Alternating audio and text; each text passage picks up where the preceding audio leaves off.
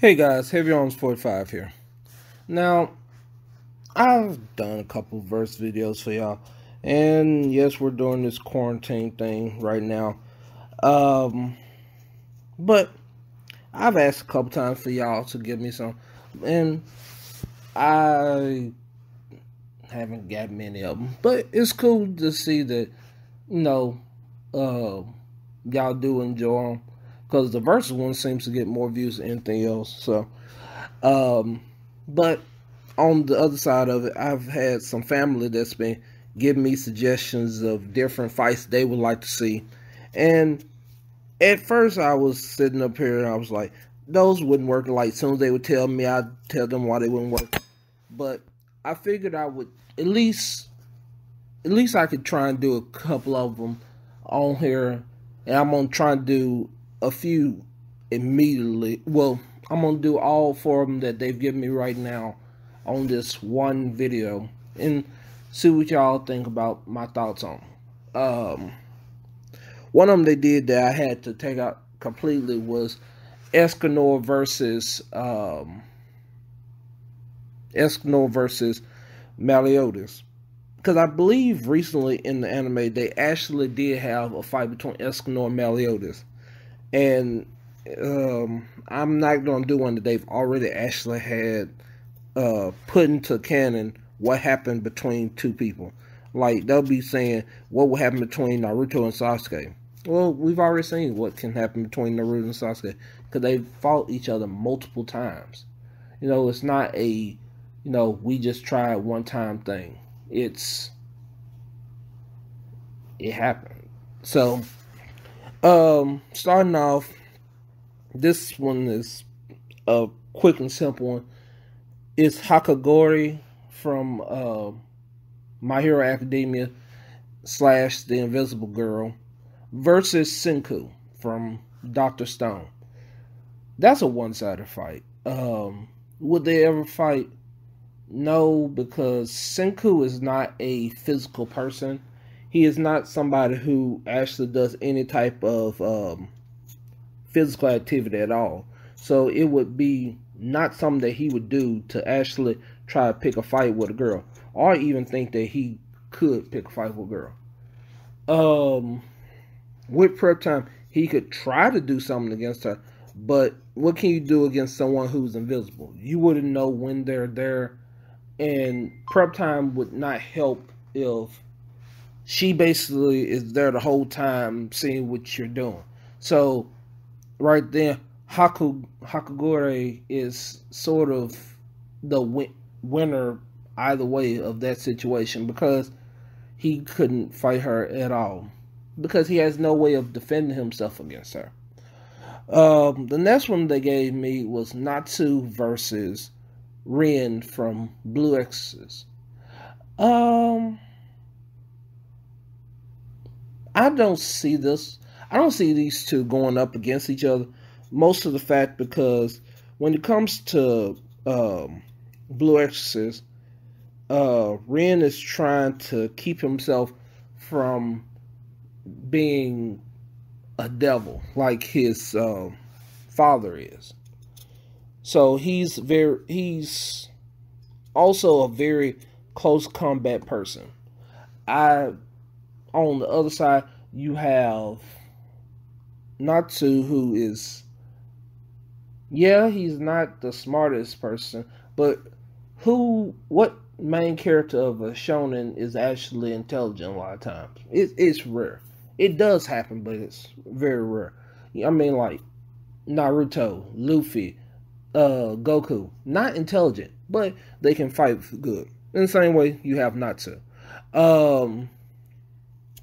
When it comes to that, the thing that kind of makes it to where I'm going to say that Natsu will win is because Natsu has a lot more range abilities with his spells than Rin does. And also, he can eat Rin's fire, because the fire that comes off him, as long as it's not Natsu's own fire, he can basically eat any fire that's in front of him, no matter who made it or what it is. Because we've seen him eat what was supposed to be, what was it, God Slayer magic fire. It was difficult for him at first, but he finally was able to eat it, or thought about eating it. It was one of the two. But that was something that he was able to do. So I give that win to Natsu just because of his range abilities. If you don't agree, fight me. Then this one is a little bit more interesting. Gon versus Deku. Gon from Hunter x Hunter versus Deku from My Hero Academia. I think this is one of the... No, this is not the first time I've had a main character battle on here. But when you're dealing with these two, Gon, and I had to ask specifically which Gon did they have to talk about. And the Gon specifically they're talking about is Final Form Gon. When Gon was on his last legs after he decided to put his all into this fight at Paradise Gardens. Yeah. So that was a good fight. It's his height increases, his power increases in general. It's supposed to be able to match the head of the Chimera Ants when he was that form. That's why the general of the Chimera Ants was happy that she fought him instead of their leader, because she figured that with he could have actually been possibly equal to their master at that point.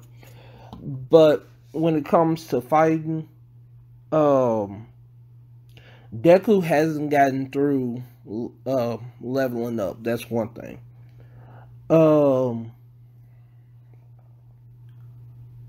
The thing about this is that if I said Gon versus Deku, I'm giving it to Deku. Not because he's the best, but I think that if they got into an actual fight, he wouldn't stop. Gon has, even though he gets intense power, he has somewhat of a time limit, because if you remember, after he took that final form, he kind of almost died afterwards. Yeah, he did. It took a couple of things kind of working out to where he didn't die, but he almost died from dealing with that general Chimera Ant, and all of it was for her friend, of course.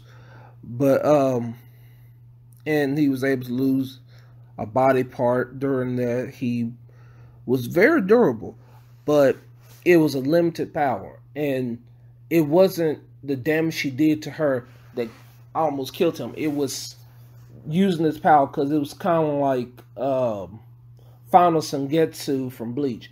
After that power was there, it was the end. Or when Yusuke used his soul energy instead of his spirit energy to fight one of the Saint Beasts in one of the earlier parts of Yu Yu Hakusho.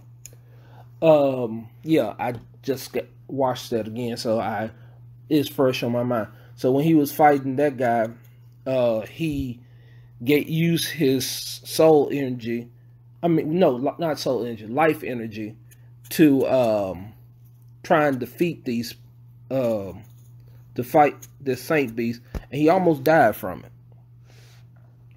And with that being said, Deku doesn't have a limit. He's also always thinking now the downside for Deku would be is that he doesn't know Gon. And also, if we went down to it, I wouldn't think that Gon would use his final form, because he knows if he uses it, it's the end. Because if he does use that final form of his, he would die. And The only reason he was willing to do that was because he knew his friend Kite was killed by this creature. But if he used it, I think Deku could keep him at a distance or even fight at his level long enough to actually take him out or possibly win just by, well, if you've watched the anime up to season 4, he's actually been able, Deku now has a range attack to keep people away from him. So he actually could keep them away. It's kind of a fight between the rock, paper, scissors versus Deku's new air attacks. Oh, also, if you've seen the movie, you would know about this too. Everyone, he's upgraded himself, and Deku is constantly getting better and better at doing his job at trying to be the world's greatest hero. The last one that I have, and it's a one-sided one to me again. It's Sage of Six Paths Naruto versus Luffy. There's a lot of stuff. I love Luffy. I think I've said this a couple times. I enjoyed watching the whole show when it was just me trying to get through One Piece so I could get to where it is now. That being said, and you can hear my voice, I'm already finna say it. Naruto's on the floor with Luffy. And it's not because both of them are not geniuses, don't get me wrong. But the powers that Naruto has kind of outweighs what Luffy has. Because when you get to Luffy has a lot of stuff that he doesn't have any range attack. Like, his arms can do range. But when you say that, when you get into Naruto, you have his Kurama Biju Bomb. And his, he also has his Wind Shuriken that he does. And he has his Rasengan, and his Rasengan Wind Shuriken, and his Shadow Clones. And none of them are weak at all. Naruto could actually do a little bit of barrage on Luffy. And don't get me wrong, Luffy's fast. You can put him in any gear that he wants. And he could take out a good amount of them. But we've seen Naruto's powers take out a mountain. We've seen him take out a lot of different things. A lot of stuff dealing with Luffy is person to person. We haven't seen mountain busting powers from him. If he was able to do mountain busting powers, I think he could have completely annihilated, well, at least could have got one good punch on Kaido in the anime when he fought Kaido. He is getting stronger, don't get me wrong, but to the level of being able to fight Naruto in his Sage of Six Paths form, not yet. I would have to see more of what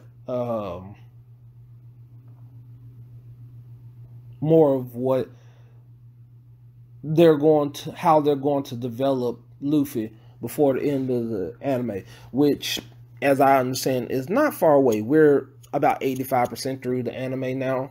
Wano is going on now, and then after we get through Wano, who knows what will happen. We might, at me laugh, they get to Raftel and the whole show's over with after that point. But yeah, these were some that my family has given me, and No, I'm glad that the thing. It's always good to have people listening, and everybody won't have their thoughts put out there. So these are the ones they gave, um, and these aren't bad fights. It's just one-sided fights. You know, each one of these, everybody will give they all into it, and I don't, you know, I don't blame those characters for not being on different, because each anime has its own level of doing things. Um, could Naruto beat Goku? No, not in my mind. Not uh Dragon Ball Z, Dragon Ball Super Goku. He couldn't beat him. Because they're on different levels. There's a different power scaling on each one of these characters that you have to look at. And could do I think that how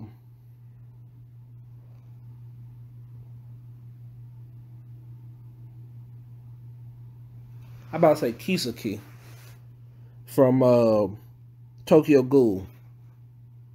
Could he fight Luffy? Yeah, he could fight Luffy. I think Luffy will completely annihilate him, but yeah, he could fight Luffy. Um, you know, there each when you watch each one of these shows, you have to realize that there is some level of power scaling that these, even though they are powerful in their own world, they're not that powerful if you go to somebody else. Like when I was talking about Saitama in Saitama versus Krillin. You know, Krillin, everybody's like, he's a basic character. He couldn't take Saitama. But it's because you're having to look at it, you're looking at trying to bring his feats from his world into the world of the Dragon Ball world. His feats in Dragon Ball would be nothing compared to the feats of Krillin, possibly Yamcha in some cases. You know, if because these guys are basically they've been able to destroy mountains ever since the beginning of Dragon Ball Z. And you're talking about you're having them fight in Super where they've trained as they not at the same level. You know, to be able to fight someone or even spend time where you could imagine fighting somebody like Frieza back during Namek, Krillin had to be able to at least fight someone the level of Vegeta back when the Saiyan saga was going on. You know, it's not that this person is just like stagnant. Even though this person can't fight as good as, let's say, just because he wasn't able to beat Cell during the Cell games or even fight a Cell Junior, doesn't mean that on his own he wouldn't have been able to, like I'm talking about Krillin right now. He wouldn't be able to fight Frieza.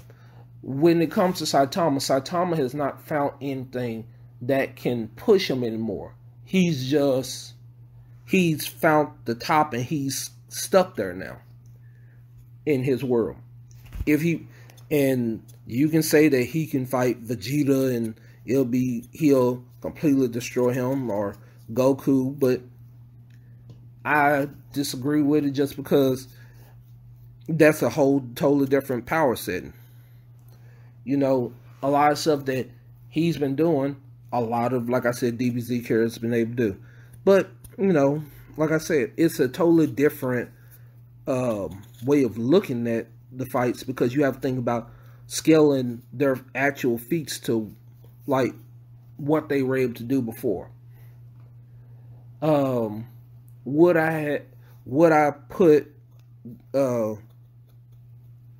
am I thinking of? Would I put, like, out of the people that I had fight earlier, I probably would not put Natsu versus Gon, because that's a one-sided fight to me again. Gon is Gon's rock paper scissors is basically a fire attack, which isn't bad for an attack, but Natsu eats fire, so all he would be doing is just basically feeding his opponent more fire.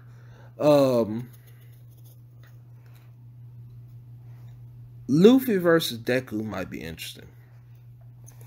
I would probably have to give it to.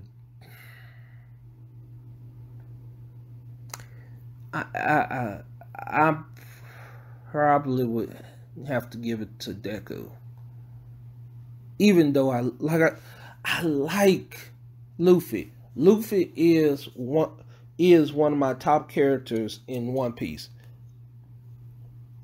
but you know, I'm about to call him. He's Mini Might. You know, Deku is Mini Might. It's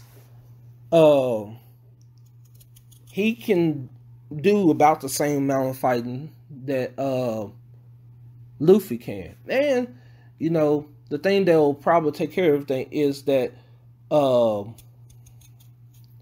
them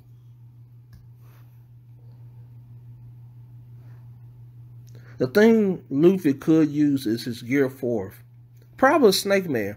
And the thing that will help him a lot more is probably his ability to predict his opponent's move. Not actually, like, he literally can see into the future somewhat and know what his opponent is going to do, which improves his abilities. The reason that wouldn't have helped against Naruto is because some of his attacks are enormous. So it's not just having to read his ability, but it's having to dodge some of these abilities. And Luffy is not much of a dodger. He kind of takes a lot of attacks head on, which is the problem. He literally does not think before he fights. While Naruto does have to think all the time when he fights.